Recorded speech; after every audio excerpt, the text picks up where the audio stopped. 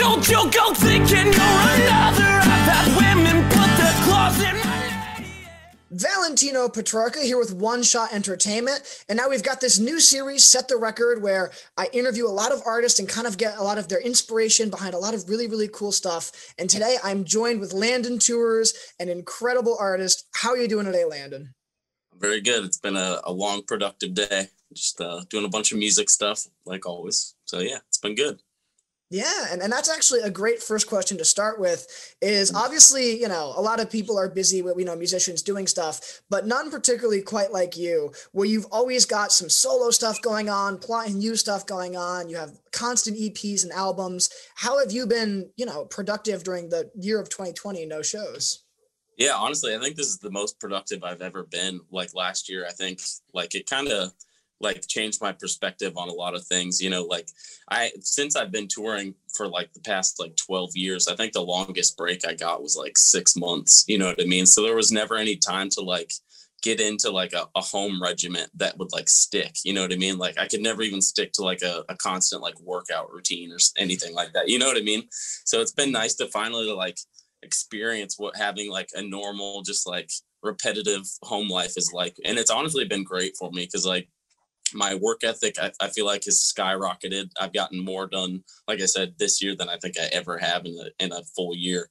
And it's just been I've been writing for other bands and other artists too, producing other people and stuff. So I just try to stay as productive as possible, because if I don't, then I start to melt away and turn into a piece of shit. So yeah, I mean, literally I have to stay productive or I just fall apart. So that's honestly one of the hardest parts about touring for me. And too is when I'm on the road, there's so much downtime. It kind of messes with my head, Mm-hmm. So yeah, I mean, for me, I know it's been rough for a lot of people, but for me, it was kind of a godsend. It was pretty awesome. Yeah, and it's interesting to hear you say that, because I've talked to a few artists about, not being able to tour. And I think Ice Nine Kills and you are the two artists that have just said, we go crazy. So it's nice to have a bit of a break. It's nice to actually just relax for a bit. Yeah, after our last album cycle, I think it was I think we did it was close to 8 months of touring off that last record, and it was just nonstop. And I just got married and shit, so it was I don't know, I was losing my mind. It was tours back to back too. We did a US to Europe to Australia run, and dude, after that I was I don't even know if I'm gonna do this anymore. This is not fun. So I think it's been a good reset, you know what I mean? I think once things come back, I'll actually be excited to do it rather than dreading it and having mental breakdowns before they happen. Yeah, and that's a good point, especially as I said, you constantly are putting out a ton of music that when you put out so much music, you have to tour on a lot of that. So it's just a never ending go, go, go. Exactly. Which honestly, not having those breaks, you kind of take it for granted. You know what I mean? I remember playing shows in front of thousands of people some nights and just I didn't even care. It felt like nothing. I was just so I want to go home so bad that's all I can think about. So it's nice. You have to have those breaks in between. And I hope that moving forward, that touring is kind of more spread out, at least for me and my band and stuff. I'd rather do 2 really big, cool tours a year than 6 to 8 months of just, kind of the same stuff. It just wears on you really hard. Yeah. And it almost makes you feel when you see the band live and when you see you live, it's more special if it happens, Exactly. A little bit more spread out versus if I see you 5 times a year, it's oh, it's just another show kind of thing. Yeah, and it's people got used to basically, it's oh, well, I missed them this month. They'll be back in 2 or 3 months on this tour. It's yeah, you're totally right. It loses all of its value, and there's nothing special about it anymore. So I hope that this is I hope it turns into a positive for the music scene, because I mean, I think it should be more how the rap and pop world is. You put a record out and then you do one special tour where you go all out. I'd rather do that than anything, Yeah, especially in the rock scene, you're right, where it's always constant tours. And I get why it is that way. It's, a lot of bands only make money from doing that. So it's not so much they want, it's more out of necessity, to have a stable income, which I totally get. But yeah, I like being home. Yeah. So now I kind of want to take it back a bit into March. Where were you when this pandemic erupted and everything started to shut down? And what was kind of going through your head? So I was living downtown Detroit, like right, and I'm not sure if you're familiar with the area at all. Are you? No, not Detroit, sadly. Okay, so there's this like big venue that every like touring band knows of. It's St. Andrews Hall. It's like an iconic place. So I live basically right across the street from there. So like my friends would come and play. Like I'd have like a new friend almost every week come through. So we were like 2 or 3 weeks away from doing a European tour. And they wanted me to finish the record before the tour. And I only had like 5 songs done. So I was like, fuck, like I had just rented out this brand new studio too downtown. And I like dumped a lot of money into it and everything, signed a year-long lease. So like I made some pretty big moves before it happened. And then, but honestly, whenever we found out like the tour was getting canceled, I was so stoked because I was like sick. Like hopefully, things will be shut down for a couple of months and I can take that time to write and finish this record.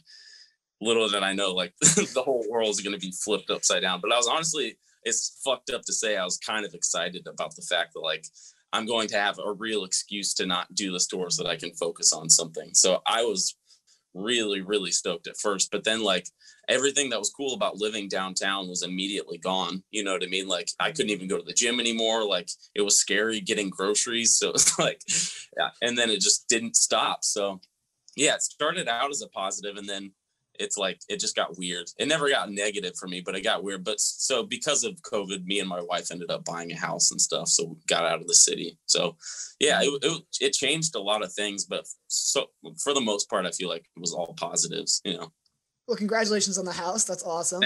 Yeah. Yeah, but I definitely see what you're saying from your perspective. Like when you're an artist, you want everything you to put out to be your best work, the best that you can do in that moment. And if you have the pressure of, I've got to get this record out ASAP, they're putting a hard deadline on this. I want to make sure it's the best it can be, but I don't know if I can do that with these time constraints. To almost have that lifted, that's got to be a really, really freeing feeling. Oh yeah, I was like, dude, I was horrified. I was like, because I wasn't even really in the mood to write, and I really have to be in the mood to make good stuff. Like I never try to force it really. So I was just like, fuck, this is going to be like our worst record. So I was very, very happy. And, now we've had close to a year, not even counting the time that we had from our last record to, finish a new one. So it's just been it's been awesome being able to fine tune it like 1,000 times over. And then I get bored and I can just stop for a month or two and then come back to it when I feel like it. I wish it could be that way with every record, honestly, because I think it's been very beneficial for the one that we're, sitting on right now. So yeah, definitely. Now, obviously, I definitely want to go into Frontal Lobe Submission, but before we do, I want to ask: is this new plot record going to be in the same vein as Disposed, or is it going to be an entirely new thing? It's not so different that like you wouldn't think it was like a different band or anything, but it's very different in terms of like production and kind of bringing back some elements of like the record before Disposed.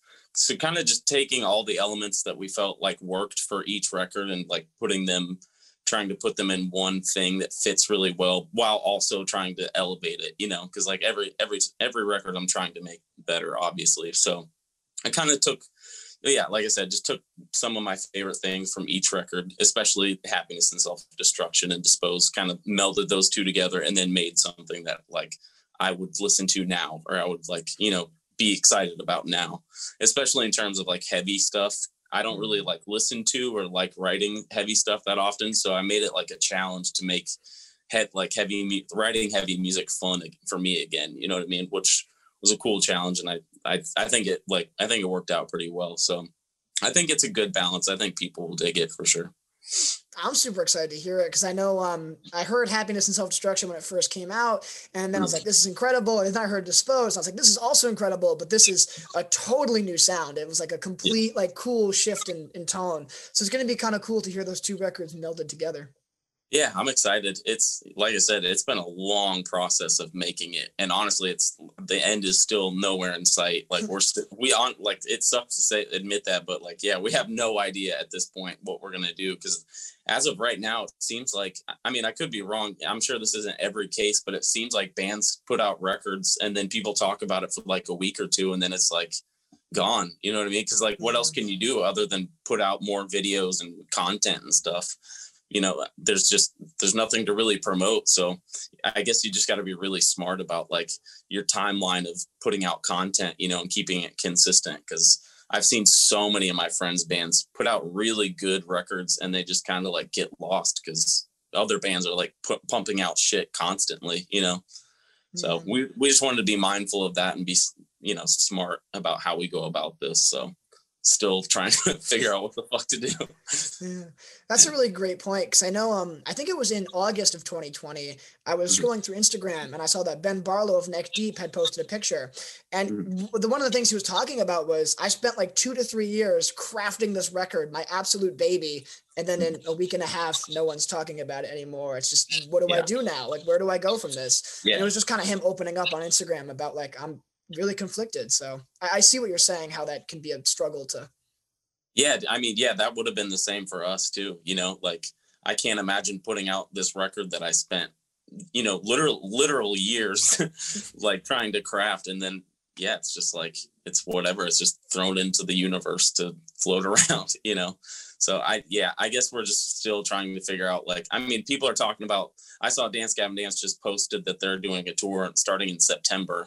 So like, I don't know what maybe they know some shit I don't know, but I guess we'll just like play it by ear and see when it makes sense. But I think we've all pretty much agreed that we want to put the record out when we can play it live, so we'll see what happens. Good stuff. I know that we're super excited and looking forward to hearing it.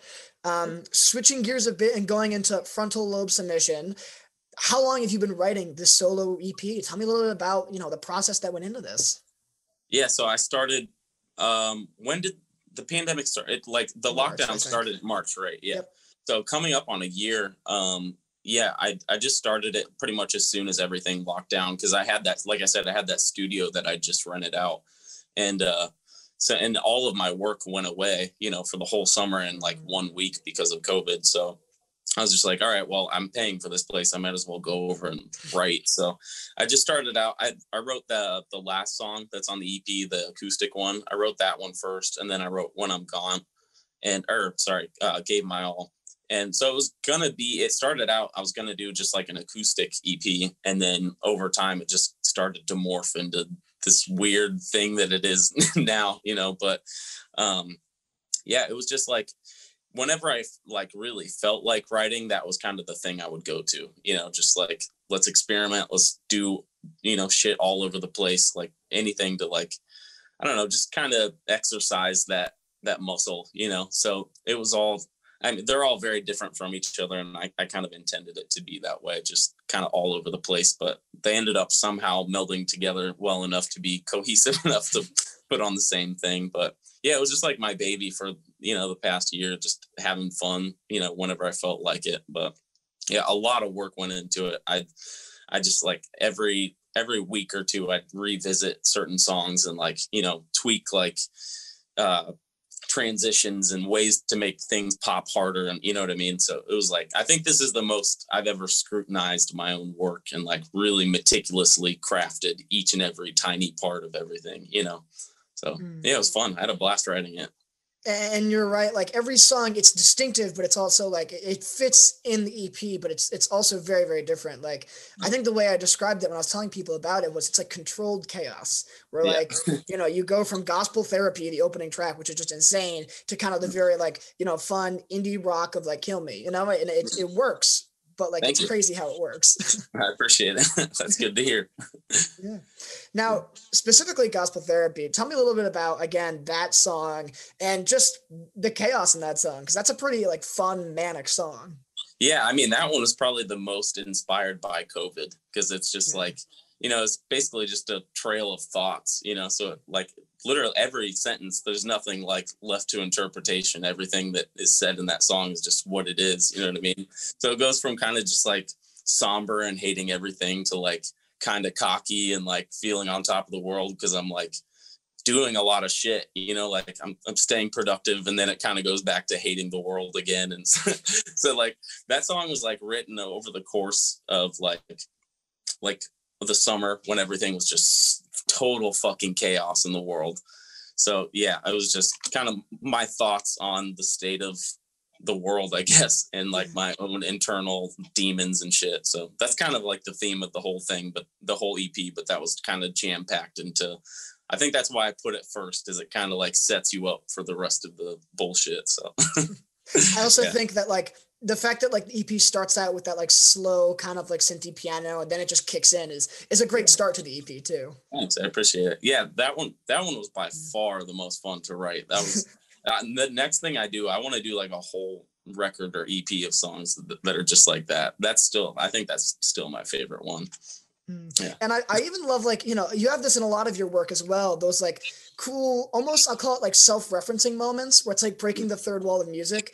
Like when you like, you know, you're screaming really heavy and then you go, take it back. And then you just start singing nice and slow. And, you know, you've got like on She Thinks of Me, that part where it's like, okay, too much. And then the song kind of goes back. Like, I love those moments in your music. I think it's like it makes it super special.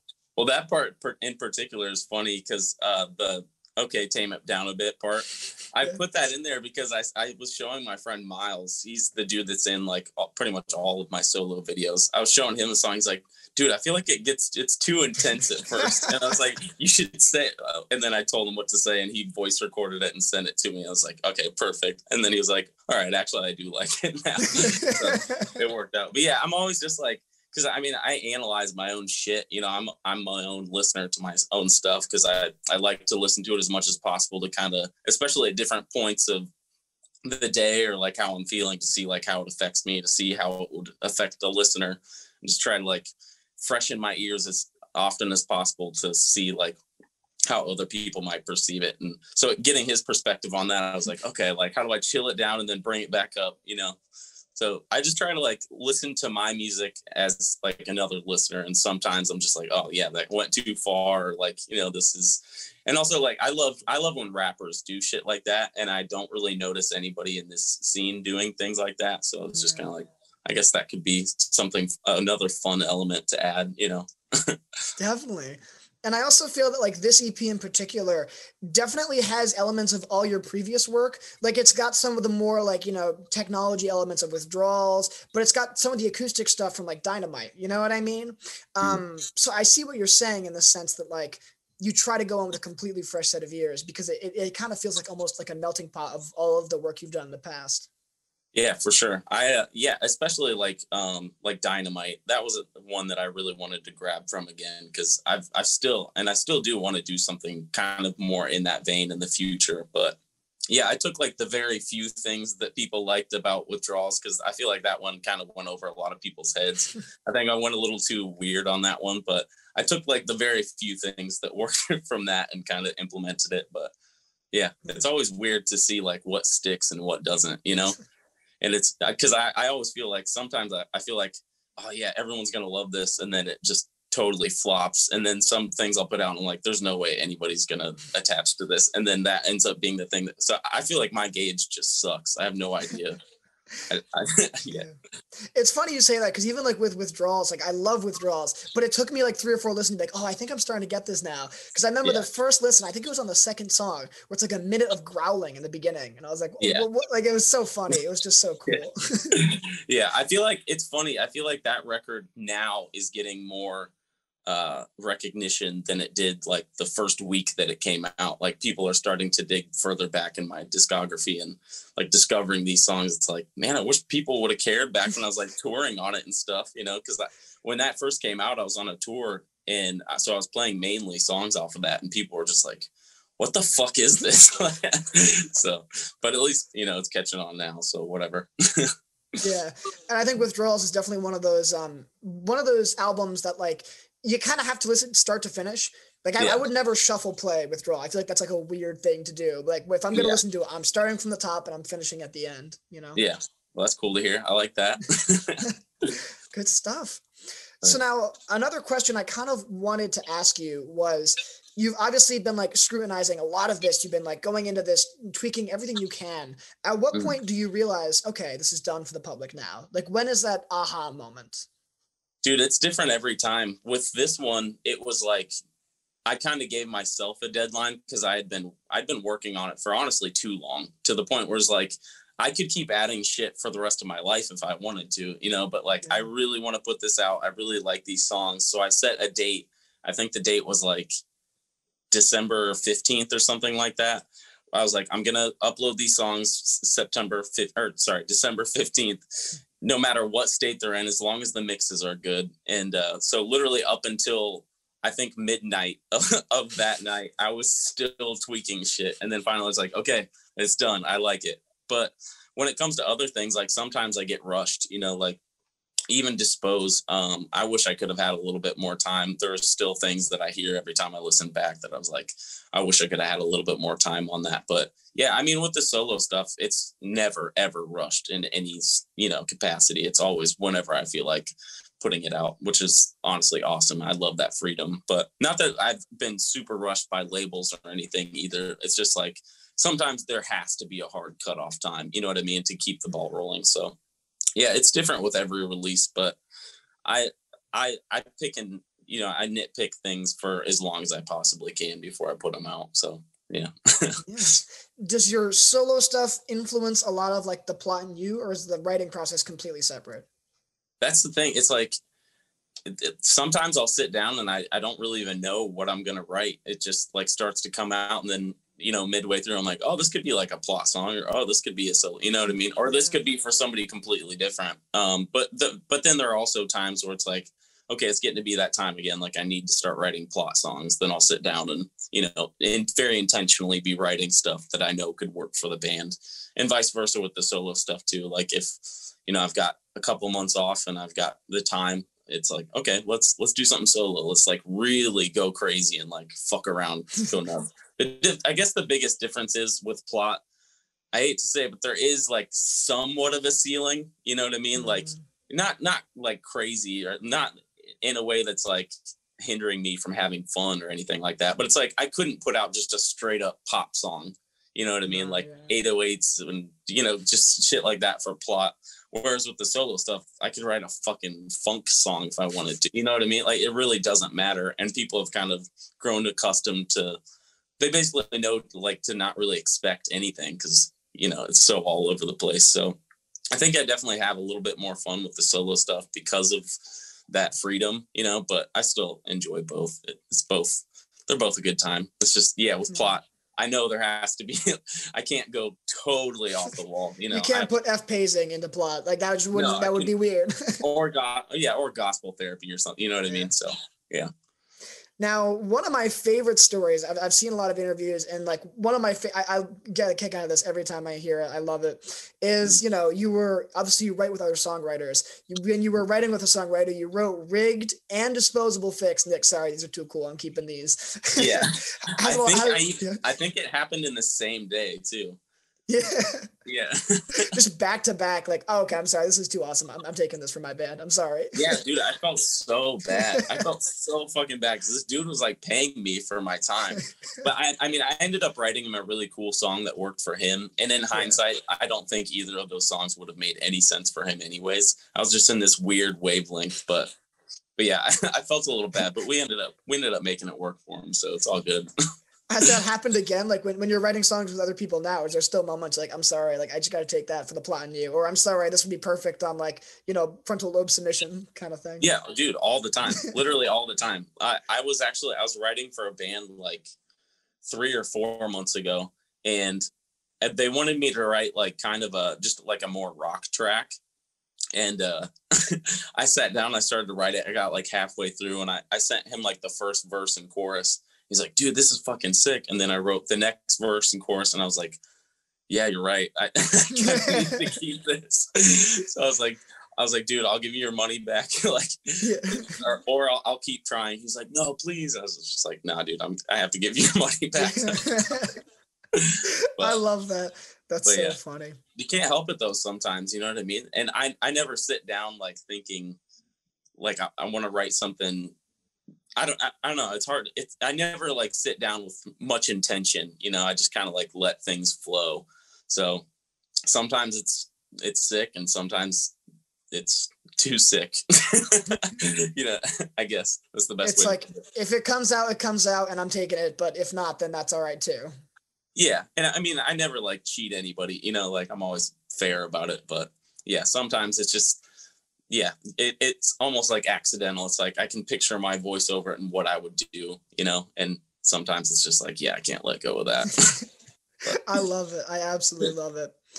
So now, another thing about this new EP that I'm dying to know, the title, Frontal Lobe Submission. That is Yeah. arguably one of the coolest titles I've ever heard. Where did that come from? How did you think of that? That is so awesome. Well, basically it was like, well, I'd been thinking about like an album title for a long time because I had those songs done and like, and me and my wife were like sitting in the car, like driving somewhere. And we were just talking about the frontal lobe and stuff like that. And like how basically people just like fuck themselves so hard that it's just like, it just destroys it, you know? And so basically it's all just about like, I mean, I had a period of time with once like the COVID stuff happened and I literally couldn't socialize or do anything, like started like drinking again, like way too much and stuff like that, which was just like making me a total worthless idiot. So it's just like that just feels kind of fitting, just like purposefully making yourself stupid. You know what I mean? Like, so that's basically the theme of it. Just like, I mean, there's tons of lines about, you know, self-abuse and stuff like that. Just like, yeah, just, I mean, pretty much just submitting your brain, like holding it in a choke lock, just like, I'm not going to let you do anything good. Yeah, that's kind of the whole theme of the thing. But luckily I got out of it. I'm good and healthy now. So Awesome. I love it. I love it.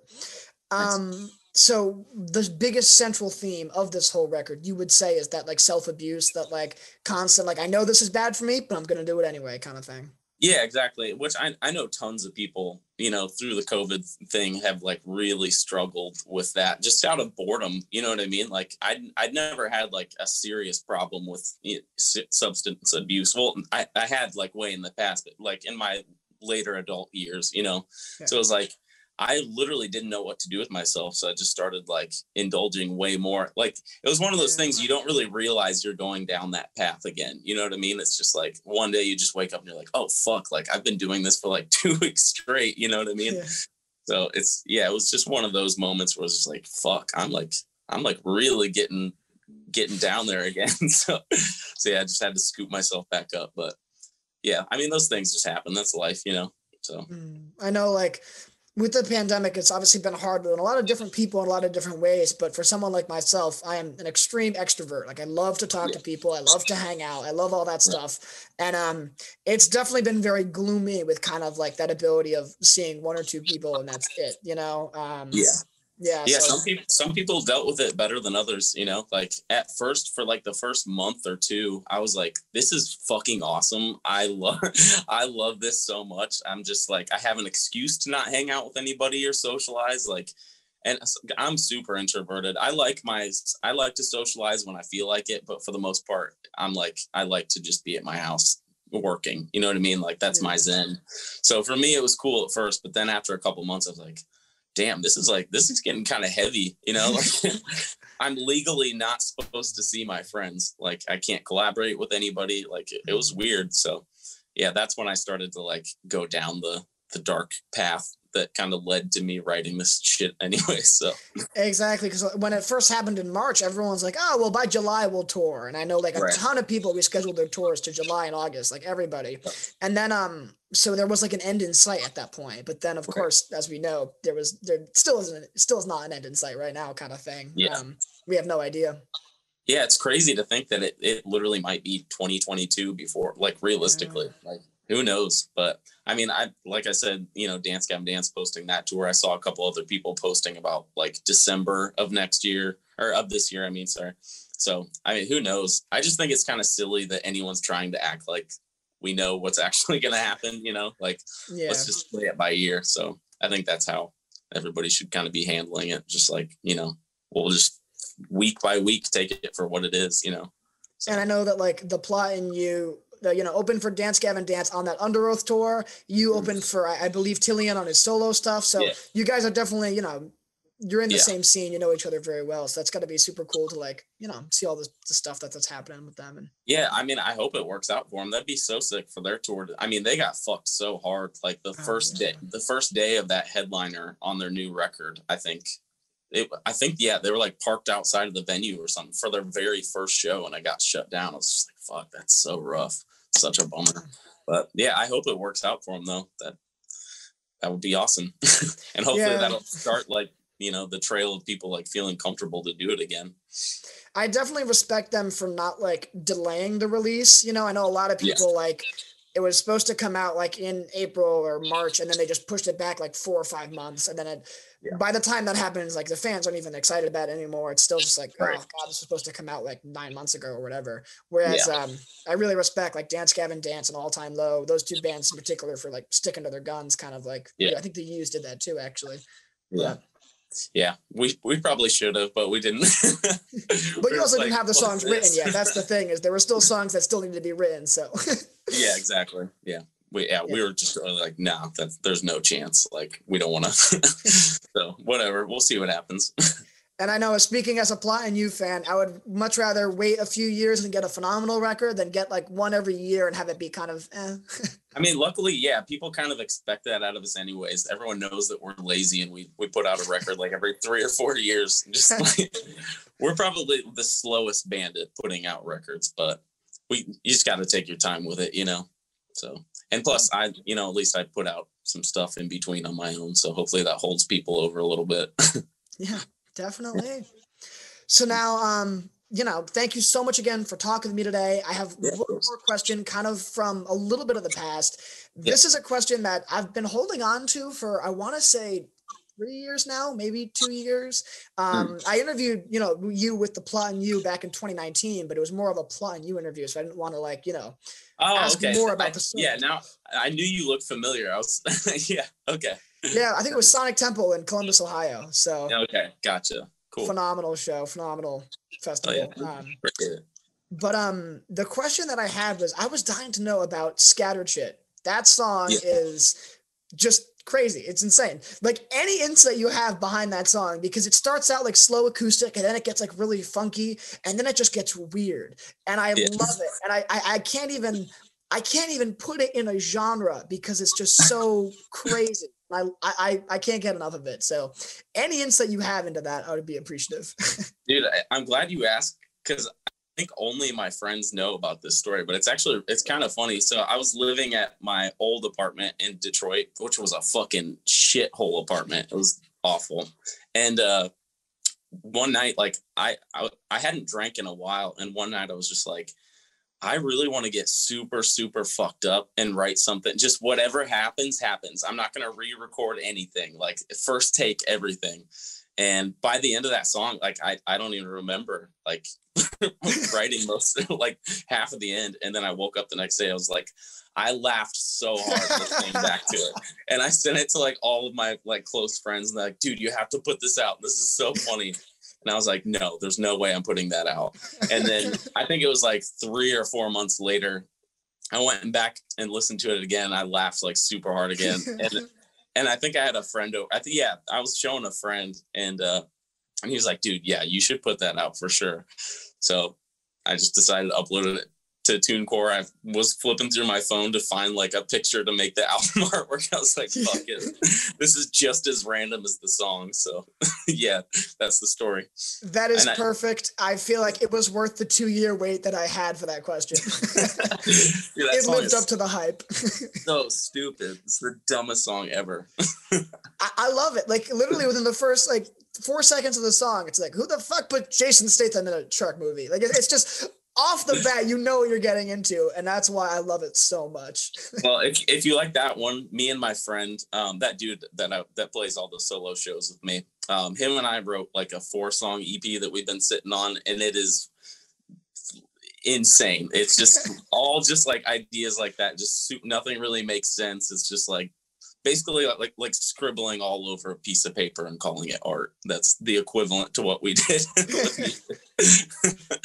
It's not, there are parts that are like funny and cool, but for the most part, it's just like chaos. So will it ever get released soon, or? At some point we'll put it out. I have no idea. There's even like a Latin dance song on it. Oh, I'm so excited. Where we both rap. I am so excited. I cannot wait for this. Yeah, we'll see what I know. He's like trying to put out some music first before we put it out, because that could, like, if that was the first thing that came out with his name on it, it'd probably like instantly ruin him. So I love it. Well, I'll be tuning in and making sure whenever that drops, I'll be the first person to hear it. Oh yeah, I appreciate it. You'll probably be our only fan. I love it. Right. So again, thank you so much for taking time out of your day to talk with me. I really, really appreciate it. Yep. Frontal Lobe Submission is available everywhere now. It's phenomenal. If you haven't heard it, you should definitely check it out. Thank you so much again, Landon. Thank you, dude. Appreciate it.